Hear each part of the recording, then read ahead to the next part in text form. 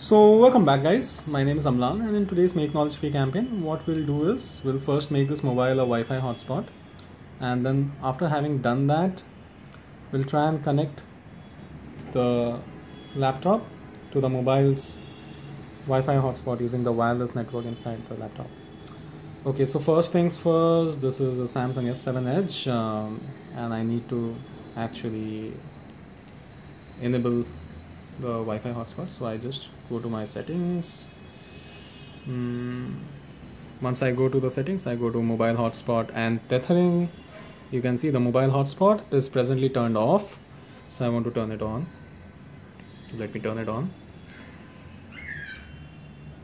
So it tells me that it will turn on the Wi-Fi. That's okay, and you can see that we have a certain password assigned to it, and that's okay. I can actually change it. I can make it something else. You'd want to do this because you don't want to keep this wireless thing unsecured. You want to secure like the device hotspot with a password. So anybody who wants to connect to the wireless network of this device would be required to feed in this password like Dave12345667. Okay, so far so good. Now since this has already become a hotspot, what we can do is we can just keep it to the side, and let's now focus on the computer. You will see as of now, like we do see some networks, but I'm not trying to connect. I will just first try and show you that we are not able to serve the net because there is no net connection. Maybe I'm connected, but I'm connected to something else. Okay, great enough, it's not connected. So but we will be wanting to connect to this mobile Wi-Fi hotspot, right? So let me try and check the networks. So that is through this thing, and I will just try and zoom in if I can, just to show you. So you can see like there's this Android AP out here, right? So let me do this. Let's try and connect to this Android AP network.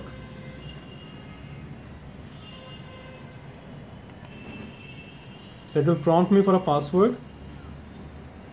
So hopefully we should be getting a message which asks us for a password.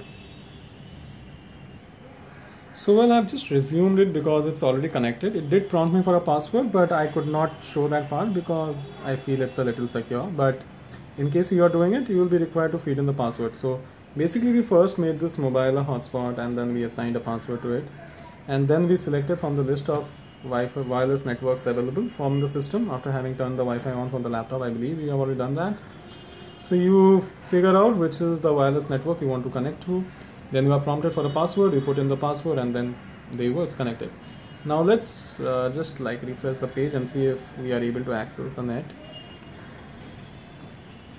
And there you go, we are now connected to RGO 4G, and this is basically kind of, you know, it's like the parent network which I have on this mobile. So basically I'm running Reliance Jio 4G on this.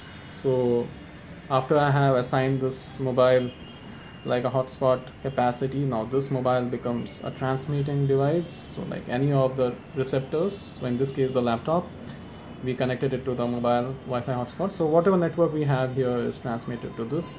So we have basically transferred Reliance Jio 4G, and things are absolutely great. So in case you have been wondering on how to make your mobile phone a hotspot and then maybe connect to existing laptops in your place, you can do the same thing. And it's not just this, you can like, you know, connect this to like different mobiles, other laptops and things like that. So hopefully this helps. So I will be making my whole house like Wi-Fi connected. I just thought like while I do that, I'll be showing you how the stuff is done. So hopefully in case you want to do something like this, you can make use of this tutorial. So please don't forget to subscribe and give me a thumbs up, and hopefully we keep on making more such technology related tutorials in the near future. Thank you so much.